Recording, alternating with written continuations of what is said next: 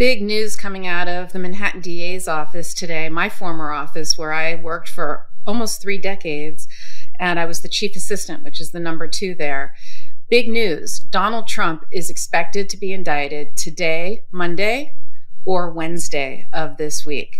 This is finally happening, everybody. Donald Trump is going to be the first former president to be indicted criminally. So why do we know that it's happening Monday or Wednesday and not Tuesday? Well, we know that the grand jury is only sitting a few days a week, which is very customary in special grand juries. What happens is this is not a regular grand jury. Oftentimes with long-term investigations, it is routine to have a special grand jury, different from like what's in the Fulton County special grand jury where they can only do a report. These special grand juries just sit for longer periods of time to hear a discrete case, because grand juries only sit for either 2 weeks or 4 weeks. And if you think a case is going to take longer, you call for a special grand jury. Normally they sit for 3 days a week, and it's usually a half day. So either mornings or afternoons. And based on when we know Michael Cohen testified, which was on a Monday and a Wednesday, we know that those are the 2 days, Monday and Wednesday afternoon, we know that those are the 2 days that the grand jury is sitting, and perhaps a third day, whether it's a Thursday or Friday. And so that's why we expect it to be either today, Monday, or Wednesday. So what's happening next? Michael Cohen's former attorney, Mr. Costello, was seen going into the DA's office today. And why is he testifying if it's not someone that the prosecution would call? Well, the reason is because once a defendant knows about a grand jury proceeding, or I should say a target or a possible defendant, which is what Donald Trump is, they can also ask that certain evidence be presented to the grand jury. They have that right to request that. So in addition, if you recall, Donald Trump was given the opportunity to testify. That's one way they can present evidence, and he declined that.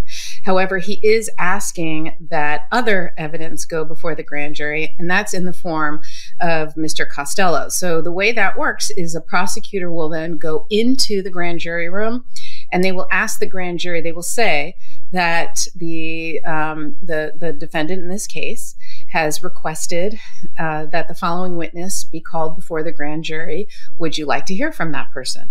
And the grand jury votes yes or no. If they vote yes, Mr. Costello will go in and testify.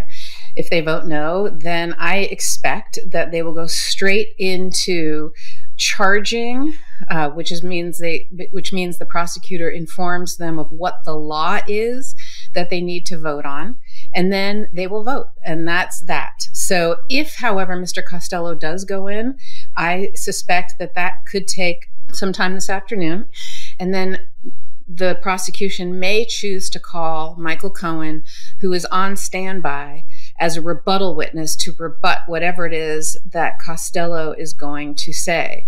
Now, it's been reported that one of the things he's going to talk about is he's going to try to call Michael Cohen unstable and talk about his mental acuity and really try to just disparage him and make him look like an unstable, unreliable witness.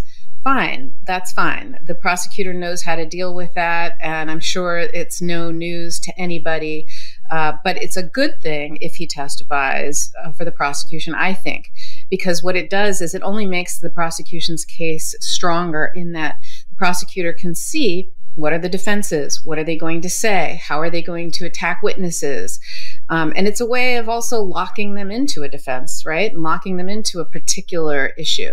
So there is no downside, really, except unless he has some kind of magic, evidence that exculpates Donald Trump. If he has that, if he has, something like that, I suppose the grand jury could decide not to indict the case. But this seems like a Hail Mary from the Trump side, trying to convince the grand jury not to indict him. Law enforcement has been ready. They've reported for several days now that they're completely ready. They're coordinating in New York how to deal with the fact that Trump is calling for protests I mean, he's asking people to protest his arrest, and it's very similar to his requests on January 6th, when he called upon his supporters to massively protest the election counting and Mike Pence in Congress. Now, this is absolutely ridiculous to request protesters to come here and potentially disrupt a criminal prosecution. And it's irresponsible of him. Now, I am not at all worried that the NYPD, in conjunction with the Secret Service, the courts, the DA's office, FBI, Joint Terrorism Task Force, and every other law enforcement entity in New York, I am not at all concerned that they cannot handle whatever it is that these individuals are going to bring to the table. New York City is not, it's not foreign to New York City to have mass protests, even violent protests. We've had them for many, many, many, many, many years, and there's no place I feel safer or more confident than New York City when it comes to New York City law enforcement's ability to protect people and to keep everybody safe. What I am concerned about, and what is very upsetting to me, is how Donald Trump thinks he is above the law. He thinks the law doesn't apply to him. He's calling into question this case. He's calling it a political prosecution.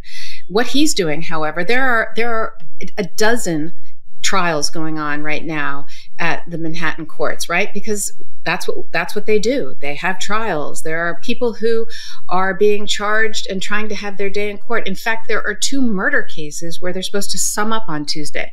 How are the jurors going to get to court? How are the jurors going to get through all of his supporters? He is trying to disrupt the criminal justice system because he doesn't think the rule of law applies to him.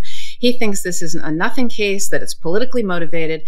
But frankly, if Alvin Bragg was politically motivated to bring a charge against Donald Trump, why didn't he bring the case that was handed to him from Cy Vance, that the 2 senior prosecutors who publicly resigned said was ready to go? They thought it was wrapped in a bow and ready to go. And in fact, when they left, one of them wrote a book and is throwing a very public temper tantrum about the fact that his judgment wasn't trusted and taken into consideration when Alvin Bragg said he wanted more evidence. Well, frankly, if this was a political prosecution or political persecution, the way they're trying to say with George Soros, et cetera, then Alvin Bragg would have brought that case. But that is not the case. What Alvin Bragg does is what every other prosecutor does in this country. Without fear or favor, he follows the evidence wherever it leads. And you know what?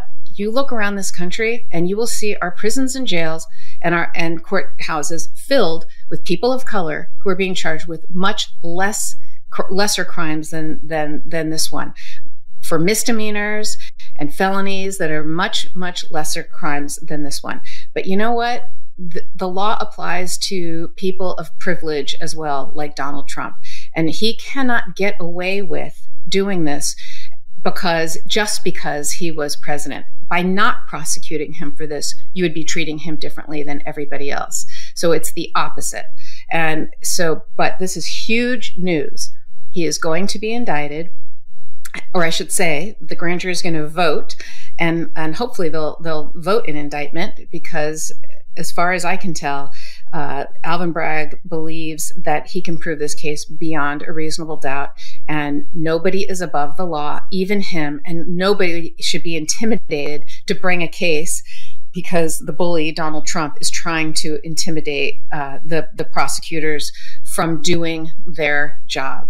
And, you know, prosecutors, and I myself, when I used to prosecute violent gangs, sometimes there were death threats that happened, and sometimes they would intimidate witnesses, they would intimidate prosecutors, and you have to still put your head down and do your job. You do not ever ever make a decision based on threats, based on fear, or based on politics. And that's exactly what's happening here.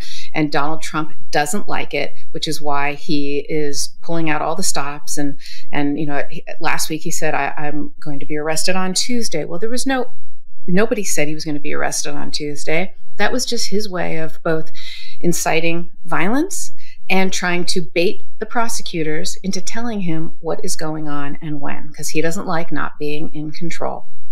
So he does it again, and he continues to just say things that aren't true. And this is going to come to an end very, very soon, and come to a head very soon, as soon as the grand jury votes and decides whether or not to charge the former president with a crime. Now, just to be clear and to remind everyone, what the grand jury does is secret, and any indictment of the president, the former president, will be sealed, because this is an indictment before there is an arrest.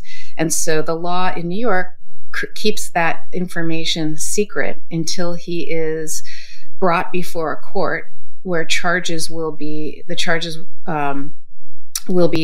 told to him, and he'll be arraigned, and he'll asked to enter a plea, which I'm sure he'll say not guilty. And at that point, that's when the indictment is unsealed, unless, of course, the indictment is, or the fact of the indictment is leaked. And the one person I would expect that you would get this information from first is the former president, because Mr. Trump likes to call himself a victim and get the information out there first to try to win in the court of public opinion, rather than speaking in court, which is where prosecutors are permitted to speak, and the only place that they speak. So what will happen, let's say he is indicted today, the first thing that will happen is the prosecutors will take an indictment and have it signed by the foreperson of the grand jury, and then they will file it under seal with the court, and also file what's known as an arrest warrant. That's just common paperwork that will happen in an indictment situation like this. And then the next thing that will happen is what is customary in cases like this, not treating Donald Trump any differently than anybody else, is they give him an opportunity to surrender. The only time they would go out and try and arrest him without giving him an opportunity to surrender would be A, if they think he's going to flee the jurisdiction, or B, if they think evidence can be destroyed. I don't know that either of those things are the case here. There's also a logistical problem with arresting him before giving him an opportunity to surrender, which is he's not in the jurisdiction of New York right now. He's in Florida. So law enforcement in New York does not have jurisdiction to arrest him in Florida. They'd have to coordinate with local law enforcement. And then Governor DeSantis would have to agree to send him to Governor Hochul, who's the New York governor. And then he would come here, but he would be extradited here. But I don't know how that would play out, given how political Florida is and the governor is down there. So I think they're going to give him an opportunity to surrender, which he would come and he would be processed. He would be photographed. He would be fingerprinted. He may or may not be handcuffed. He would be read his Miranda warnings. All of that would occur at the Manhattan DA's office, which is in Lower Manhattan, attached to the courts where he will be arraigned. We don't know yet who the judge is going to be, but my guess would be it's Juan Merchan, since he's already handled the Trump Organization matter, as well as Steve Bannon. But who knows? It's up to the court to decide who to assign.